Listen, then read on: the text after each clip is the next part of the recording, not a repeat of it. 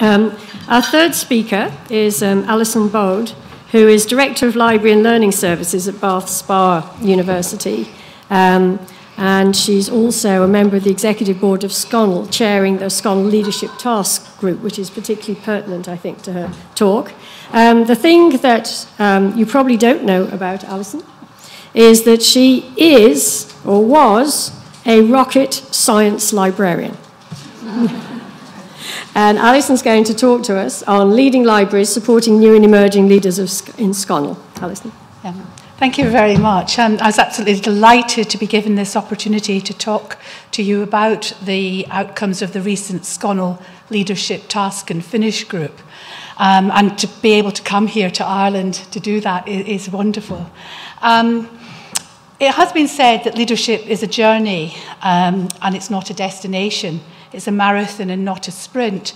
Well, here we are on the final leg of the first day of our conference, and I really hope that my presentation doesn't seem too much like a marathon. But I am conscious that I'm kind of the last hurdle standing between you all and the bar. So I know that it's going to be a bit of a sprint through the outcomes of this quite extensive piece of work, some of which John has already mentioned. So I wanted to... There we go. I just wanted to touch on what I'm roughly going to cover this afternoon. So an overview of the initiatives of the SCONUL Group, focusing mainly on new and emerging leaders, some key findings from the research, and I'd like to conclude with some tips for the top. So leadership's important to us as a community, not just in terms of meeting the many challenges of leading a library in times of unprecedented change, but also in making the library's voice heard at the top of our institutions. So SCONUL asked its members about the most significant leadership and management challenges facing them and their institutions, and I guess the academic library community in general. And three very closely connected themes emerged: the future vision for library services, advocacy and proving value, and leadership. One of SCONUL's responses to this was the formation in January 2016 of the SCONUL Leadership Task and Finish Group, which I chaired. And the aims were to develop a range of practical initiatives to enhance the collective leadership capacity right across SCONUL, but also to support and guide individuals and groups of staff in SCONUL libraries in their own leadership development. There were two key questions. So what skills and attributes do we need? And how do we develop ourselves to extend our strategic influence? The outcomes of the research and the briefing notes and the various services that we set up were set up under the overarching title of Leading Libraries, and the work really aimed to respond to these questions. We did launch the whole suite of initiatives at an event in London in last October, so it was about an 18-month piece of work. The higher education landscape is changing, and the role and makeup of the academic library is evolving in response, and it needs to evolve in response. There are a number of factors contributing to the need to develop new leadership models, and these include the changing roles and position of library leaders within their organisational hierarchy, and the changing structures of libraries within HE, including the rise of multidisciplinary teams and multi-professional teams, what I think Jim called this morning the more messy and more fluid structures of organisations. And I think there are lots of changing models of convergence and deconvergence now, quite often differing very much from the past when libraries were much more discrete services within their parent organisations.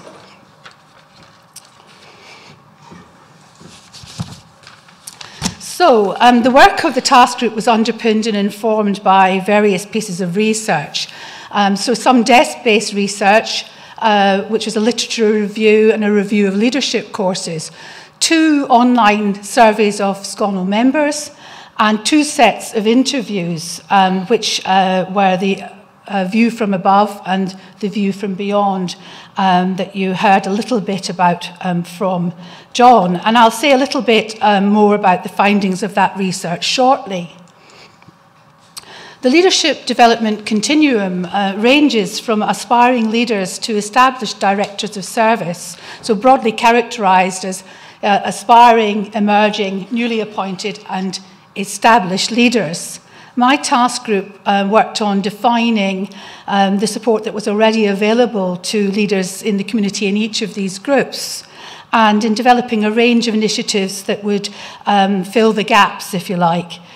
So I think it's really important to emphasise here that we're talking about the most senior leadership teams in SCONUL. So basically directors, deputies, and those who may aspire to a role at that senior level. And the main focus of my session this afternoon is on the emerging leaders in the SCONUL community. And those are defined really as being the deputies or those that are working at second tier. However, I would say that the supporting documentation is openly available on the SCONUL website, and I think it will be quite useful for anyone who's interested in learning more about academic library leadership. And so here we've grouped together the range of recommendations and support for emerging leaders. Firstly, the informal networks that are so important. So SCONUL facilitates the creation of groups of deputies and groups of new directors who come together to network, share experience and learn from each other in an informal way. And significantly, 81% of current and previous members of those deputy groups that we surveyed believe that involvement in one of those groups had a really positive impact on their careers. And action learning can be a powerful development tool for leaders. And SCONUL's partnered with the counterpart professional associations in the UK for estates, finance, HR and IT to facilitate action learning sets for deputies actually across professional services and universities. I think it's especially valuable to learn from others in similar roles in other areas of the university, especially as we're so often collaborating with those people on projects and on delivering services to support the student experience. And emerging leaders might want to find a mentor, so SCONUL has set up a new mentoring scheme called SCONUL Mentoring, and it's aimed primarily at those working at deputy level. And we've already had about 30 mentors and a dozen mentees, and we're in the process of matching those up.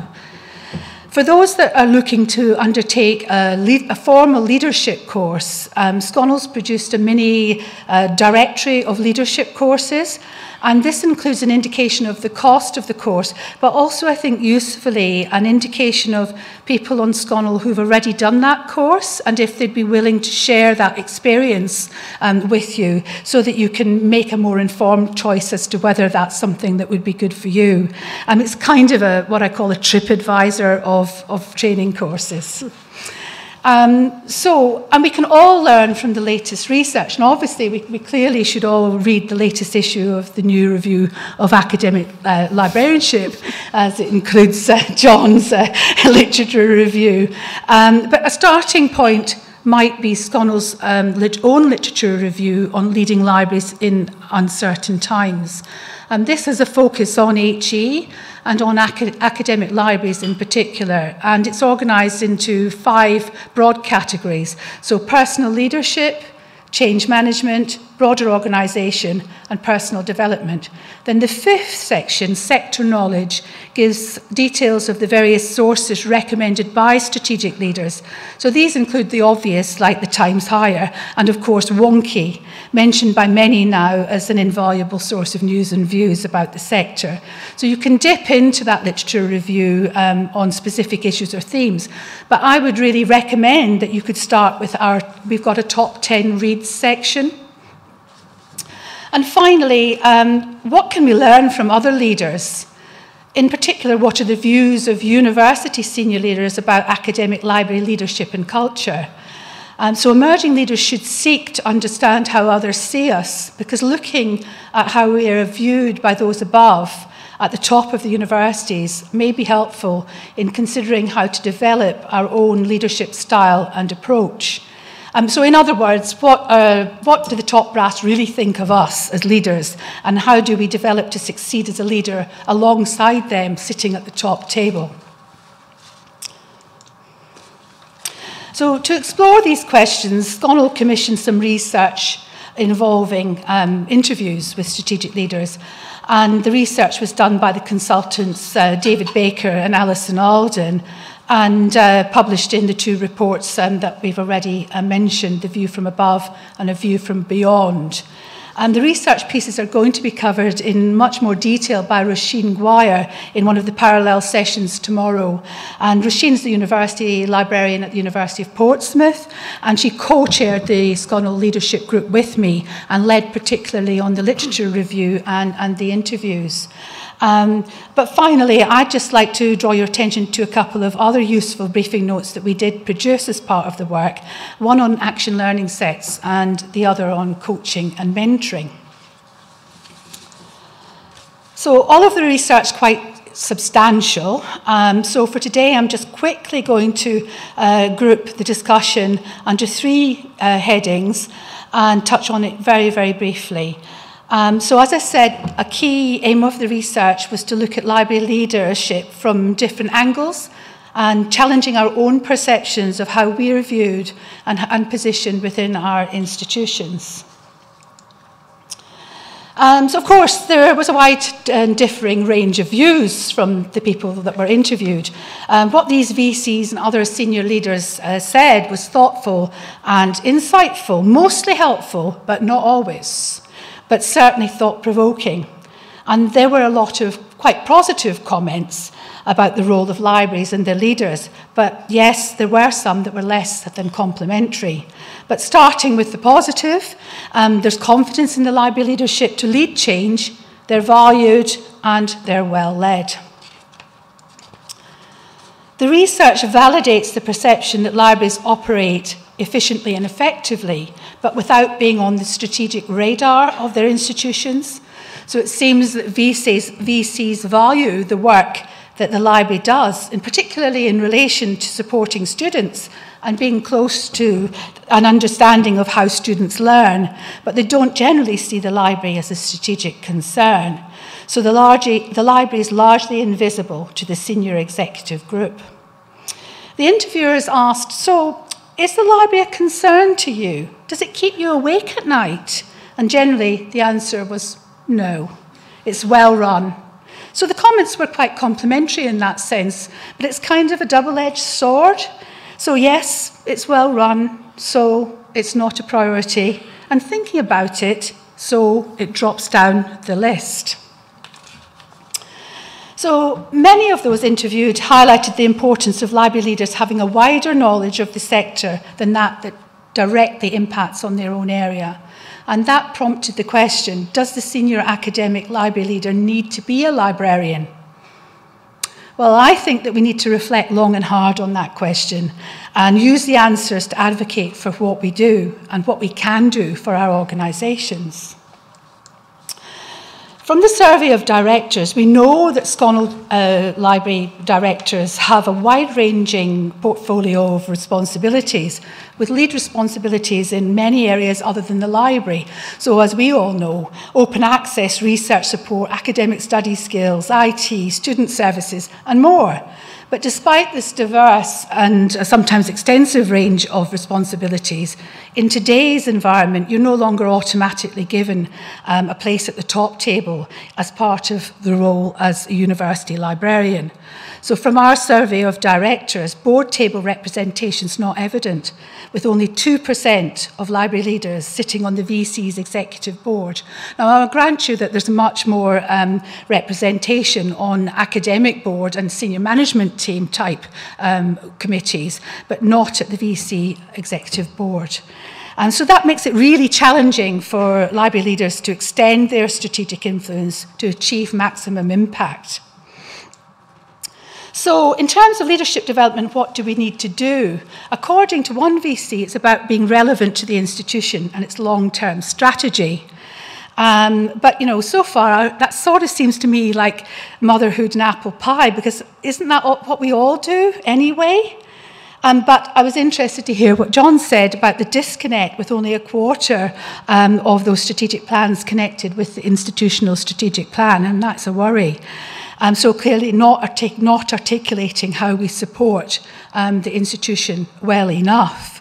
So what do we need to do to change the perspectives of others about what we do and what we're good at is probably what I think is the key question. So now, with a bit of luck, I'm going to ask Dara to switch on to my Prezi and go a little bit more up-tempo and give you some of our tips for the top.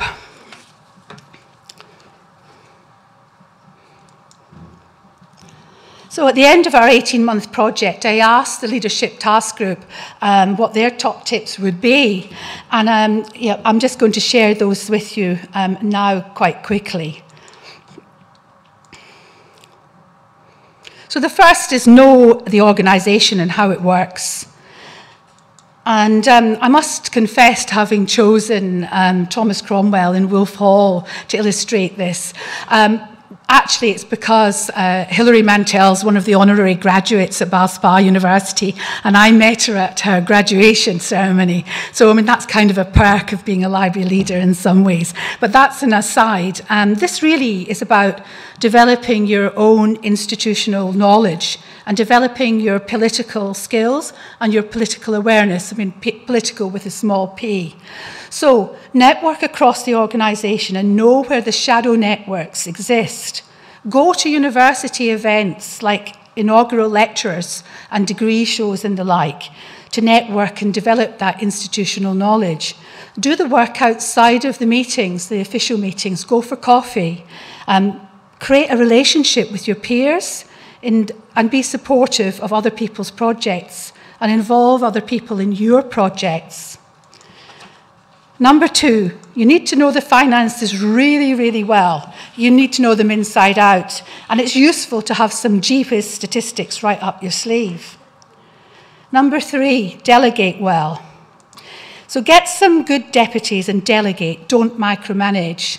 And this is what Jim called having the chutzpah to get out of the way. And so you don't have to rush to make a decision and don't feel that you have to make it alone. And remember, you can do anything but not everything. Shine a light on others' talents. Don't keep your deputies in the library. Get them out and get them across the organisation. Shine a light on their talents. To quote the American leadership guru Simon Sinek, stars want to see themselves rise to the top. Leaders want to see those around them rise to the top. And keep learning. Find a mentor. Get a mentor yourself. And keep reading. Keep up with the news. Read wonky. And keep asking questions. Keep asking, is this really the best that we can do? And keep listening. Good leaders listen. And keep learning from other senior university leaders through observation. For example, decision-making or chairing difficult meetings. But by the way, that might be a really good way of finding out how not to do things. Put yourself forward is my number 6. So there's Katniss. And don't wait to be asked. Volunteer for opportunities across the university. And doing this allows you to build your strengths and values in the areas you want to be recognised for. Move out of your comfort zone. So get out and about. And there's Cliff Richard in the summer holiday. I'm a great advocate of the bus driver's holiday myself. Visit other libraries whenever and wherever you can. Consider working abroad or getting a secondment or shadowing someone up above you. Last year, I went on an Erasmus-funded trip to Denmark and saw a whole bunch of libraries there. It was a really, really fabulous experience. And yesterday, I took the opportunity of being here in Ireland to visit the University of Limerick. So thank you, Gobnet, for that opportunity. And what lucky university you are when that library space opens. Number 8, have an opinion beyond the library. Don't just talk about the library. Don't assume that you've been invited just to cover your own area. Have an opinion on other areas too. Number 9. That's the number 9. That's number 8. I'm trying to rush now because someone's told me I've only got 1 minute to go. But I've got enough time for the last ones. So number 8 is have an opinion beyond the library. And that's my slide for that. And the next one is the good, the bad, and the ugly. That's about knowing yourself, the good, the bad, and the ugly. So make the best of your qualities and minimize the weaknesses. And know what presses your buttons and give yourself time to work around that. It's really important for you to know and stick to your values, and that will help you build trust and to be authentic and respected for what you say. And the last one, I think, is probably the most important. It's from Ferris Bueller's Day Off. It's about looking after yourself, because it's tough at the top and sometimes it's a bit lonely and you need stamina and you need to build resilience. So try to work out how you can achieve this. What works for you? Is it yoga? Is it exercise? Is it curling up with a good book in front of the fire? And if things don't work out quite so well, remember, it's not how far you fall, but how well you bounce that's important. And finally, we're all human. So don't forget to be nice to your boss. Thank you.